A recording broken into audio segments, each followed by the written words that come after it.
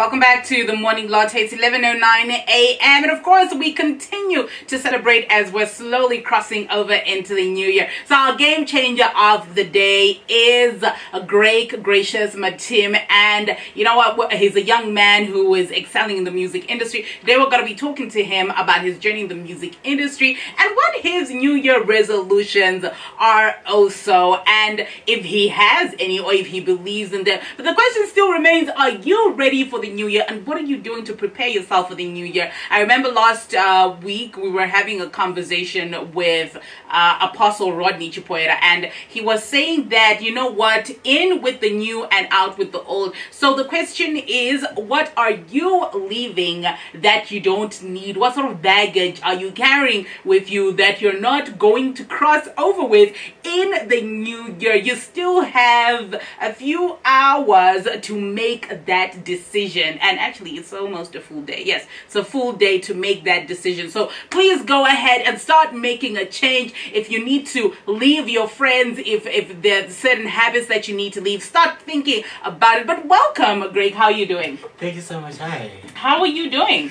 Can't complain, really. That's good. That's good. How do you feel? It's the 30th. Tomorrow is the 31st. We're getting into the new year. How do you feel about that? Yeah, 2019 has been hectic. No lie. Yeah, yeah. We've been fought left, right, back, and center, but here we are. You know.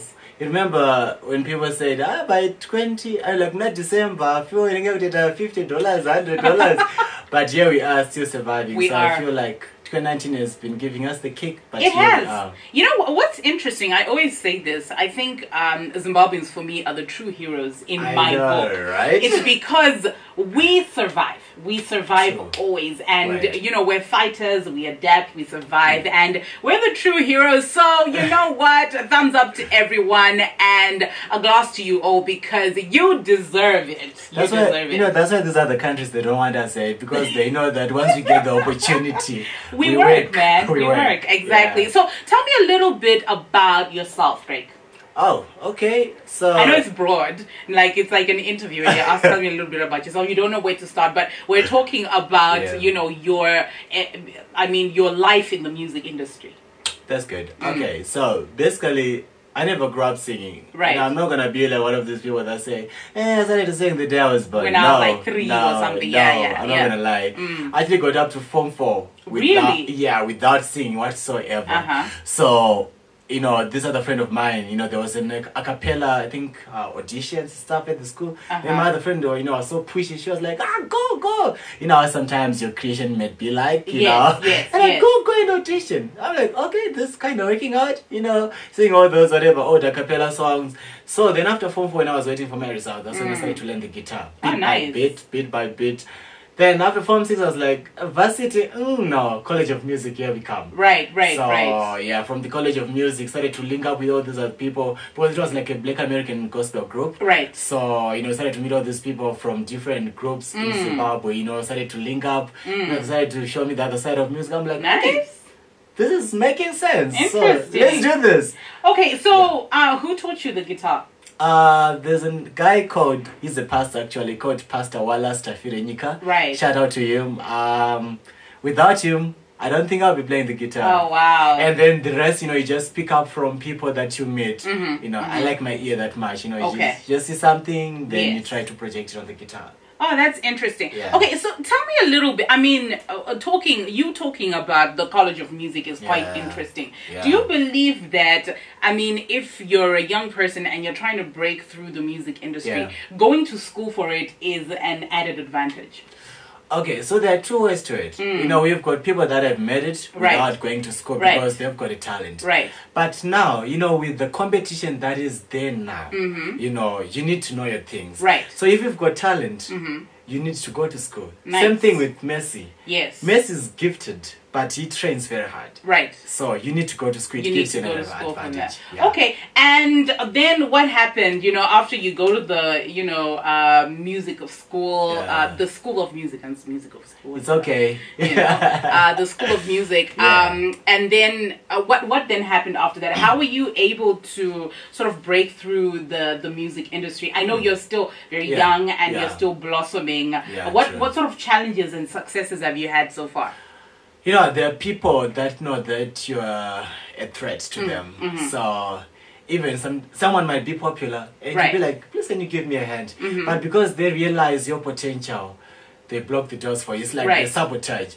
I know of 3 huge shows that I was supposed to perform at, and this was supposed to be one of my breakthroughs.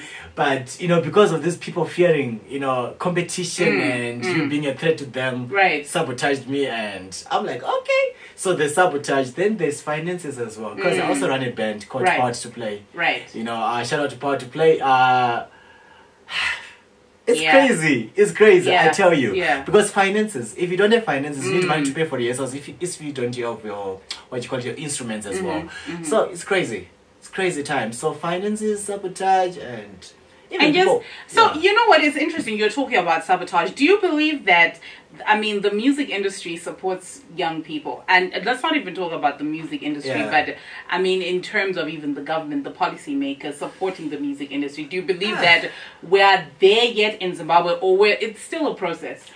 I wouldn't say we are there yet, but we are getting there. For example, shout out to, is it Zimura or Zimra? Zimura, yeah. Zimura, the one that protects your music and copyright, stuff. exactly. That's the starting point, because I never knew the whole package to that until I got my license. I'm like, okay, so you guys can actually do this.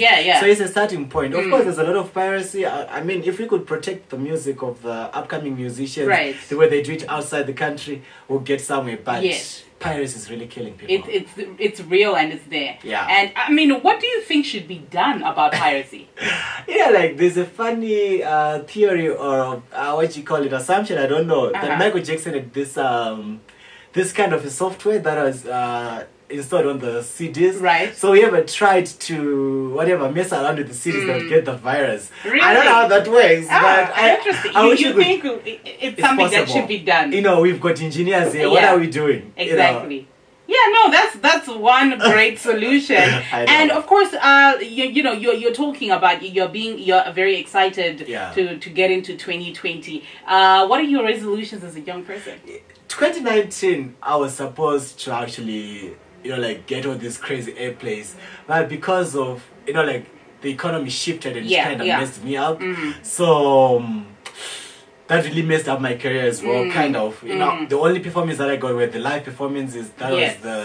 But in terms of airplays and stuff, that was kind of messed, because you guys need your CDs, you need your covers being done neatly, so presentable stuff. So I kind of waited. I'm like, 2020, I want to come with a band. I tell you that. Nice. That's fantastic, and we can't wait for that. I promise you. And I know that before we round off with our game changer of the day, you're going to be performing something for us. I mean, the minute you have a guitar with you, then you're in trouble in the studio. You're definitely in trouble. What are you going to perform for us? So, for the past weekends and Sundays, I've been doing weddings, right? So, I think I'm in that season and that moment of love. Nice. So, I'm going to do something from Boys to Men called Can You Stand the Rain? Ooh. Yeah, I wanted to do my song, but then I'm like, it will kind of kill the vibe. So, why would it kill the vibe? But you know yourself, so it's fine. Okay, so we're gonna have something from Grake Graciours Martim, a cover from Boys to Men. Can You Stand the Rain? Can You Stand the Rain? Nice. Okay. Take it away. All right.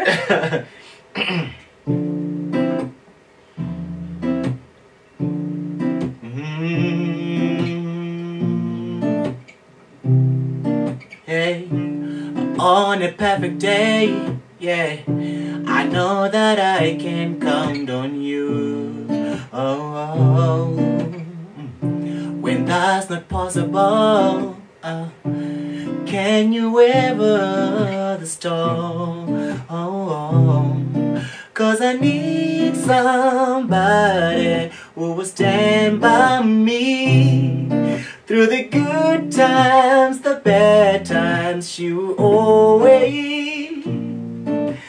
always be right there. Sunny days, everybody likes them. Tell me, can you stand the rain?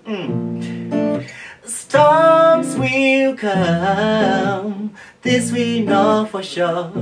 But tell me, can you stand the rain? I love this part. It says, your love unconditional. I'm not asking you for this. Oh, got to make it last. I'll do whatever needs to be done, 'cause I need somebody who will stand by me through the good times, the bad times. She will always be right there. Sunny days, everybody likes them. Tell me, can you stand the rain? Oh baby, storms will come, this we know for sure. But tell me, can you stand the rain? Tell me, can you stand the rain? Oh, can you stand the rain? Woo! Yeah, that's what I'm talking about. I actually didn't know that song, you know. I caught on pretty quick, but that was Grake Graciours Martim, everybody. So if people want to get in touch with you, you're talking about live performances and events at weddings, where can they go? All right, so my business app calling number is 0778-223-572. I'll say that again, 0778-223-572. Then, for the performances as a band, because we are family, we graduated from the band thing, it's Powered to Play. Nice. Powered to Play. So they can find you on social media? Instagram, YouTube. Sorry, not YouTube yet. Instagram, Facebook, and Oh, fantastic. Instagram and Facebook, you can get in touch with them. And if you want them to perform live at your event, your Aurora, your weddings, your birthdays. Hey. Exactly. Thank you so much for coming through. And we wish you all the best in 2020. And we do hope that your resolutions will definitely come true. We'll start with this place. Right? Yeah. Definitely. All right, so cross over with us on www.hstv.co.zw. As of course we give you more great content as we are slowly crossing over into the new year. Good morning.